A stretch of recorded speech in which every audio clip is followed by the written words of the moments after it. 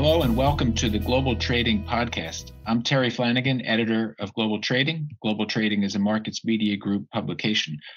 Today we're talking about compressing the settlement cycle in securities trading. On February 15th, the U.S. Securities and Exchange Commission adopted rule changes to shorten the standard settlement cycle for most broker-dealer transactions in securities from 2 business days after the trade date, or T+2, to 1 business day, T+1.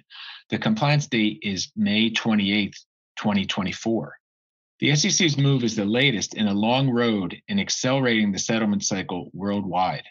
Just by way of background, in the U.S., settlement moved from T+5 to T+3 in 1993, and then to T+2 in 2017. In the European Union, the settlement cycle has been T+2 since 2014. Most markets in